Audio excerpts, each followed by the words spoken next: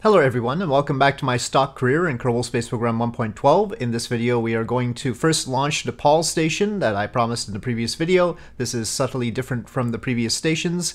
And then we are going to bring all the stations into orbit, try to land on Paul to grab a certain stone, whatever it was.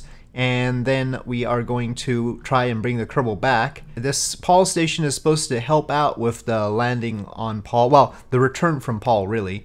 Especially return to Kerbal from a flyby of Paul, and it is going to do that by having a claw module. So we have a little claw there, and then an extra fuel tank just in case the return craft doesn't have enough fuel to come back on its own, and little RCS thrusters to dock.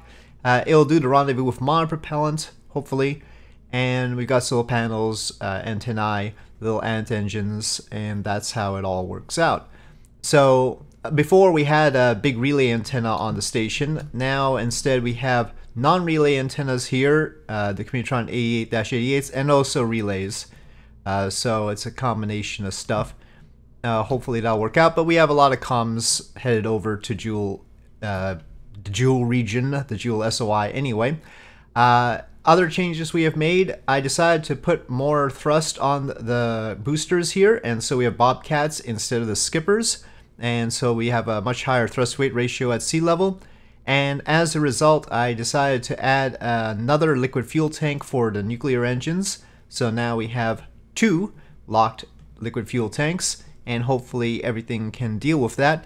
But our combined delta V between the launch stages, you know, the Bobcat stage as well as the Vector stage, will not probably get us to orbit, I don't think. So the little Vector mice, yes. The little vector mice will be left on a suborbital trajectory, which they'll have to be recovered, you know, in theory they would be recovered somewhere else other than the runway at the KSC, and this will use, the station will use its nuclear engines to get into orbit. So that is the plan. We've got all sorts of antennas on this thing actually. We've got these, we've got those, and we've got, maybe it is overkill, and then we've got these relays and those Commutron 88-88s, whatever. Anyway, that is how it's going to work. We will see what happens. So make sure there's no crew, and let's get this over to Paul.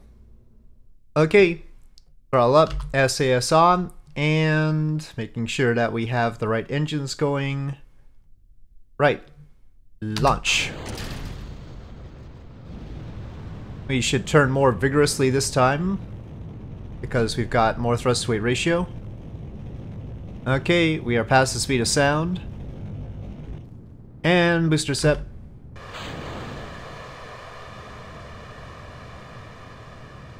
Okay, they are off.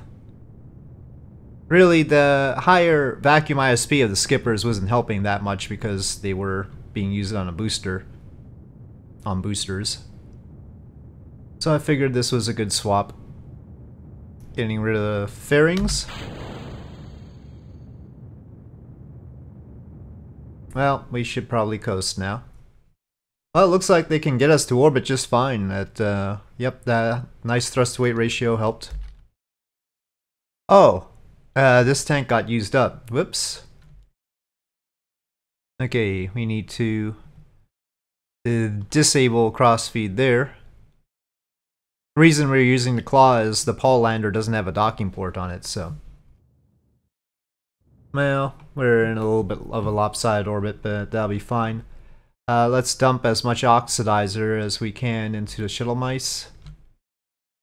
I don't know if they have enough to deorbit themselves with just the liquid fuel there.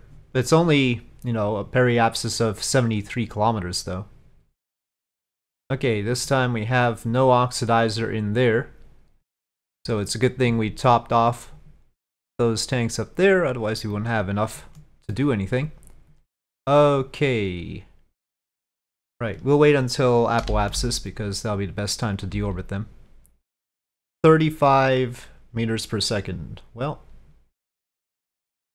that is not controlling from the right place again. Hate when it does that. Control from here. Right, and go. Well, periapsis of 33 kilometers seems fine. Oh, it broke a relay antenna. Gosh darn it. This thing has already damaged something. I don't know if I want to risk those solar panels. Oh, well, let's see. Okay, it's okay. And 31 kilometers for it. Okay, so those two are off. Well, there's a bit of an awkward direction for the burn. We might have to do this burn in 2 bits. Because, yeah. I'm not going to want to do a full radial sort of burn here. We added more fuel, that means we're heavier. So, yep. Not the greatest for doing these interplanetary burns.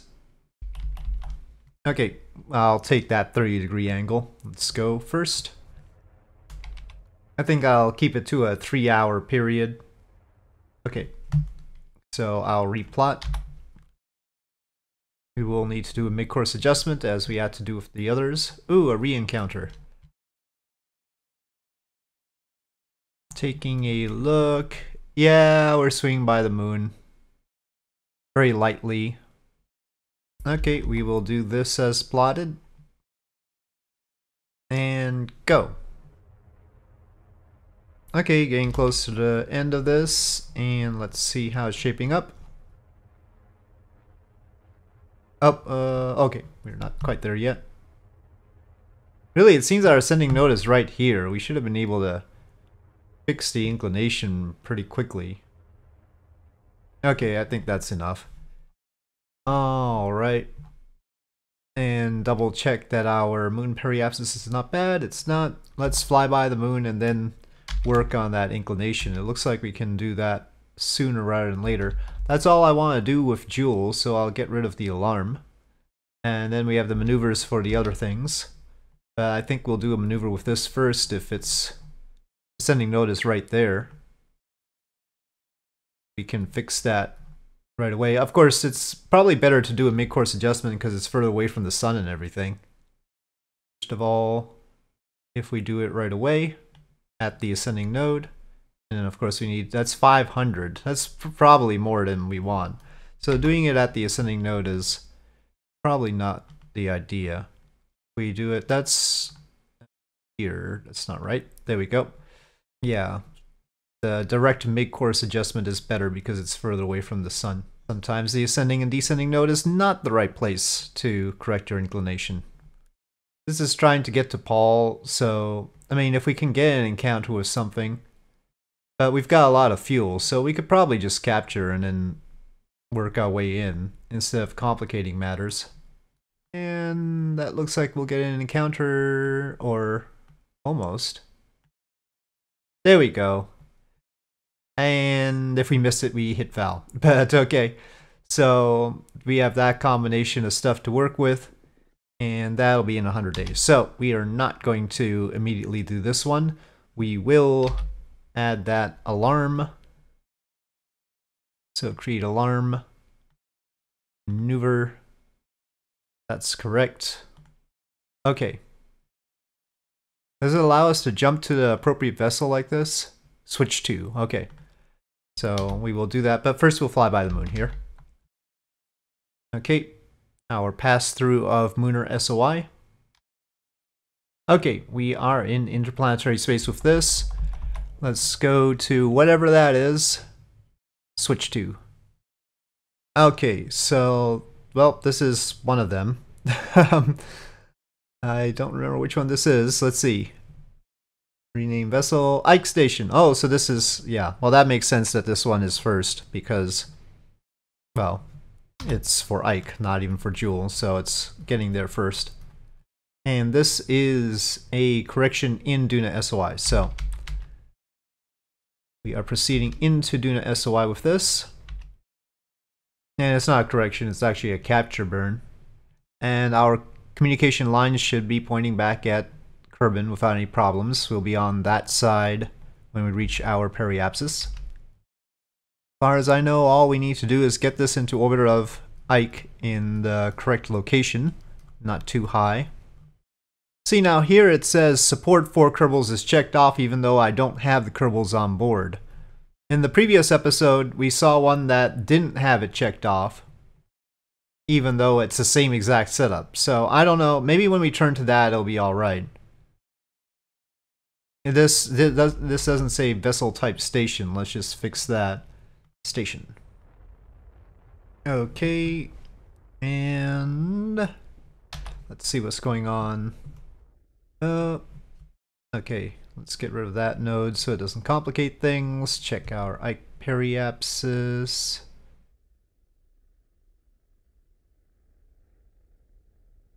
I don't know if we want to go around that way.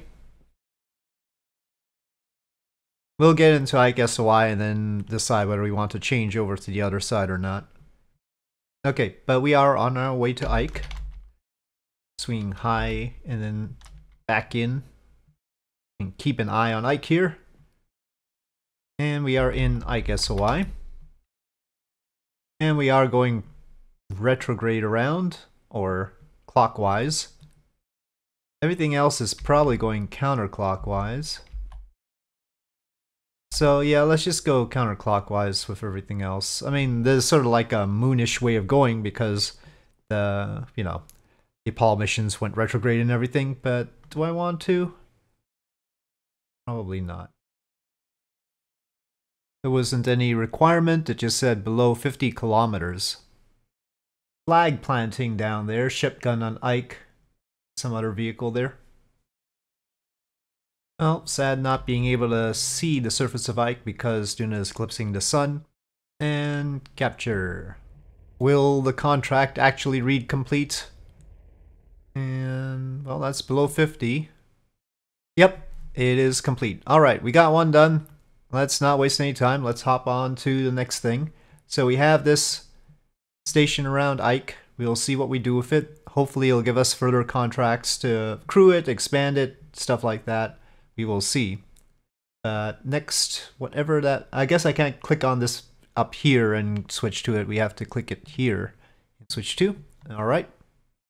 So this is the Joule station. Okay, well, we might as well label it station.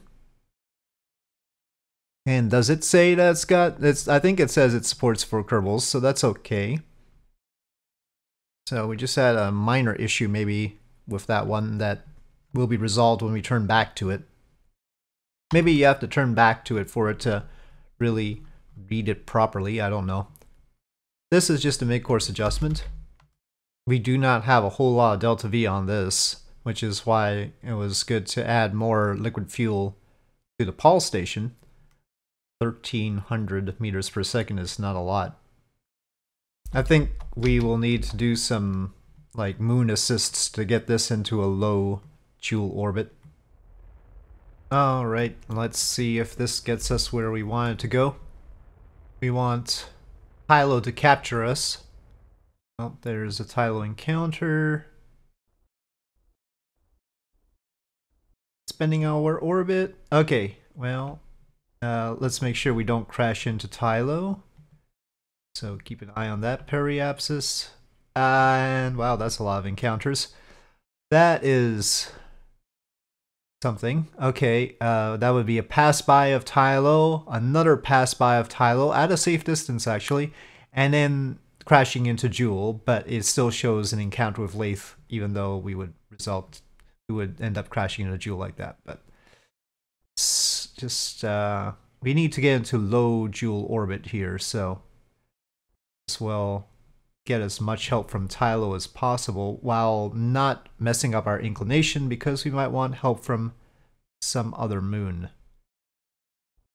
Okay, we'll take that. We've got some inclination there. I'm not feeling like Lathe is helping out a lot there. Okay. Get that.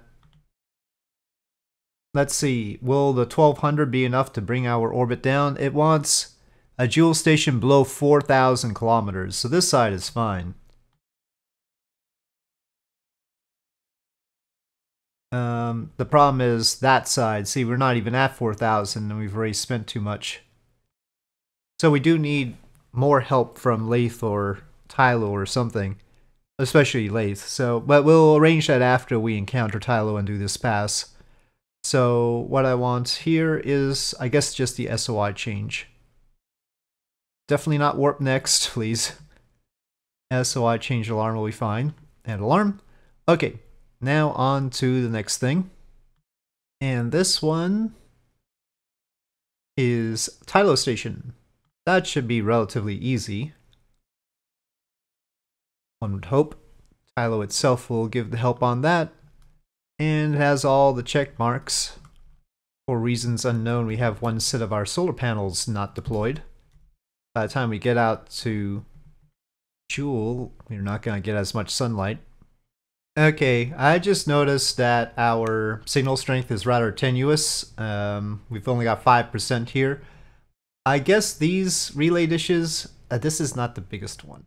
Gosh darn it. I think there's a bigger one than this. I put the wrong one on, didn't I? Well, we're gonna have a fun time when we get into the Joule system. Hopefully we'll get some help. But right now, 4%. We'll just barely be able to do this node, maybe. Well, this is technically trying to get to Tylo, but it looks like we've got lathe helping us out to get to orbit. Okay, well that gives us a periapsis around Joule anyway. I think I would like some maneuver to flatten that out somewhat. We'll see if a maneuver here actually works with comms. That seems better. The lathe periapsis is still a little bit low. Okay, that's good. All right, so that's a really tiny adjustment, and we'll see whether we get to do that or not. So that one will create a maneuver alarm, since it's just inside Joule's SOI. Okay, and that'll be before this SOI change. Anyway, next one. So this is Cauldron's really tiny mission to Paul. Okay, this is trying to get help from Tylo. Okay, well that will be an orbit. Just not a very nice one. We don't want to crash into Tylo either. Okay, so that's awkward. Let's say we do a maneuver when we get in there, and can we flatten that out somewhat? Not really flatten out, we just need to get to Paul. Well, that ends up on a crash course. It's not good. This does have a periapsis, and it's a good periapsis, and it's an okay periapsis there. Not bad on that side, maybe a little bit low, but can't have everything. Or can we? Oh, well, that's pretty good right there. Let's just double check. Joule periapsis, fine. Tylo, there is a periapsis, and we have a little descending node that's touching Paul's orbit. So that looks all good with a 6.4 meter per second adjustment. And so Cauldron, well, Cauldron's looking good so far. So we'll add that alarm. Okay, then this maneuver, and then everything else is, I think, arriving at that point. This one has full comms, because it's got the 88-88 instead of, and two of them. That means it can't help the others because it doesn't have sufficient relay range. It's only got this one little relay antenna. Okay, and this one's just doing a direct capture. So not as finicky as the others, but we do want to do it properly because our capture burn here gets us a Paul encounter immediately. And hopefully that stays the same. No, of course not. Well, we could probably fix that. There we have an encounter. It costs a little bit more than expected, but it'll be fine. And that we can add as a maneuver instead of an SOI change. Okay, we have our queue. Let's proceed. Let's just go to the tracking station. I don't want to time warp with a vessel for 100 days. Well, everything's looking greener now. Okay, we are turning to it. I might have to delete the 2 vector mice because I think the system does not automatically get rid of them if their periapsis is above 30 kilometers. Okay, so just a 1.2 meter per second adjustment. We do have communications, though it's tenuous and through the Paul driller ship out of all things. So we must be careful. Oh, we've lost comms. And we've got back. Probably the Paul driller ship went behind whatever it was. Oh, we've lost it again though. Technically this burn we can do later. Well, we could have done it earlier too. Just a minor adjustment. Let's see when we get comms, if we get comms. There, we've got comms. Alright. We will do it now. Well, we have a Tylo encounter. Oh, sorry, Lathe encounter that gets us into orbit, but it's too close to Lathe. Let's see. Okay, that is barely a safe periapsis. Gets us some inclination, but probably not too bad. And this is a Tylo ship, so set target 2.2 degrees. Tylo should be able to grab us. Yep, that's the Tylo station. So we'll just need to somehow get a Tylo encounter that will help, hopefully. We'll go with this first though. And that Lathe encounter is before our next maneuver, so we'll just follow this in. The bright side here is that we do not need comms to capture. Okay, swinging by Lathe. You never get a good look at the land on Lathe with all this cloudiness. And off we go.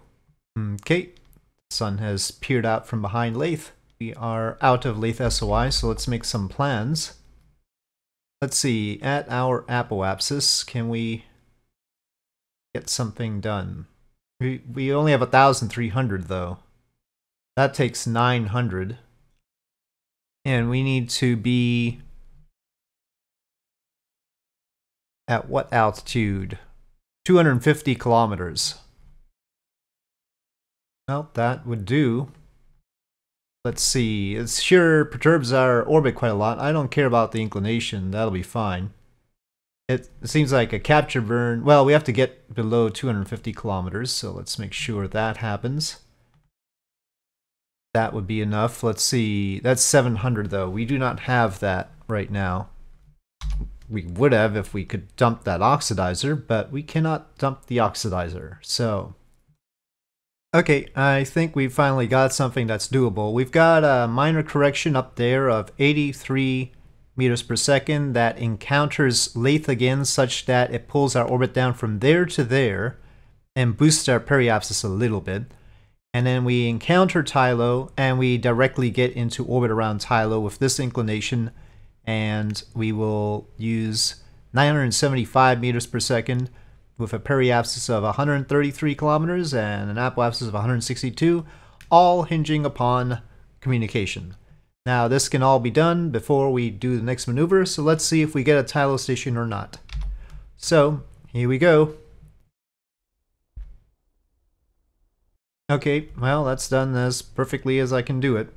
So now a 975 meter per second burn. Let's make sure that that does what we had planned. It's a little bit lower there, a little bit higher there, and that's not where we want it to happen, right? Okay. There we go.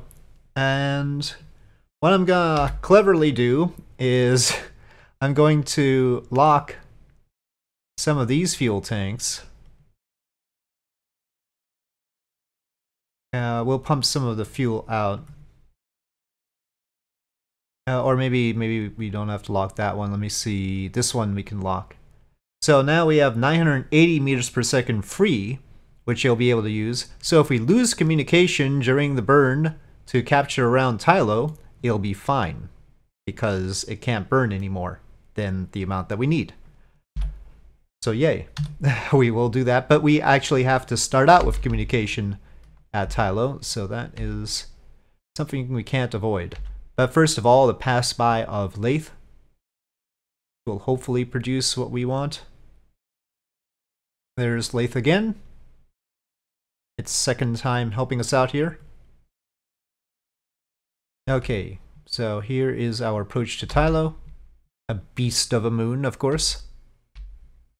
Our communication lines are going the good way. So potentially it'll be alright. Alright, and go. So we have initiated the burn. Oh, it already accepts it. Well, we might as well shut it down then. Okay, it has accepted our Tylo station. We have a station around Tylo. Good times. Alright, on to the next thing. So it looks like it's the Paul station, then the Paul lander, then the Joule station arriving. And since this one has a lot of Delta V, I'll try and get it situated first before we have to turn to anything else. And I think we'll focus on Cauldron's mission primarily in the next episode, so we can make sure that Cauldron arrives, lands, picks up the stone, and returns back to Kerbal safely, and that'll be the focus. Though we will still have to focus a little bit on the Joule station. Okay, but this is now arriving, and we will handle its maneuvers. Okay, here we go. The Joule ballet continues. And go. Well, we have captured. Okay, we want to do this bit accurately so we get our encounter. Let's just get rid of the node. Alright, well, a mid-course adjustment along the way should help. And we need to get pretty low, 22 kilometers, I think. Let's make sure we're in the same situation as the Paul driller ship. Alright, well, something around there. Okay, fine. We have our mid-course adjustment to do. Let's proceed. Bulk station building for the win, if you will. Okay, that's good. That's good, and our periapsis seems to be on the side that has lines to other things, so those other things are all in the Joule system. The line back home is in that direction, and that... well, we better get it done quickly, let's put it that way. So, let's see, how long is that going to take? Ooh, that's a lot of Delta V. That's a surprising amount of Delta V, because we're doing everything manually instead of getting help from moons. But we can manage it. Well, I'll just play the same trick that we did last time. Okay, 1018 will be fine. So we've locked some of the fuel to prevent it from going over in case we lose communication. Oh, it says a race start. Oops, I'm too late. I'm too late. So such a long burn, we should have started before we even got into the SOI. Whoops. You think it's gonna be easy. No such luck.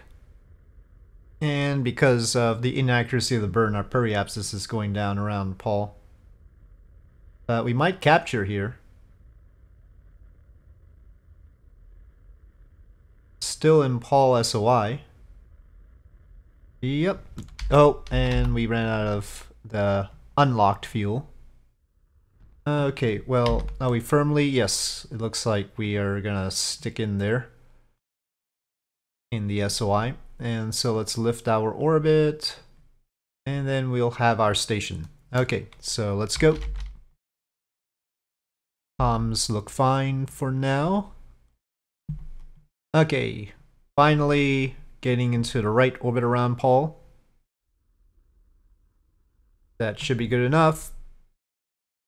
Yes, we have that done. Alright, so we have completed 3 station contracts. We are rolling in dough, hopefully. And we launched one. Actually, this one was the one we launched this time around. And we have our other Paul mission coming in. So that will be trying to bring the Yellowstones back and do a return to Kerbal from a flyby of Paul. And also we still have this really tough Joule space station one because it has to get into a low orbit around Joule. and that'll need some boosts from the moons. So those are things we will do in the next episode, but for now, we have positioned 3 space stations, and I will look to expand on these, of course. The modularity has its pluses and minuses. But with that, thank you for watching. I hope you enjoyed this video. If you did, please do press like. If you have any comments or suggestions, please leave them in the comment section below, and I'll see you next time.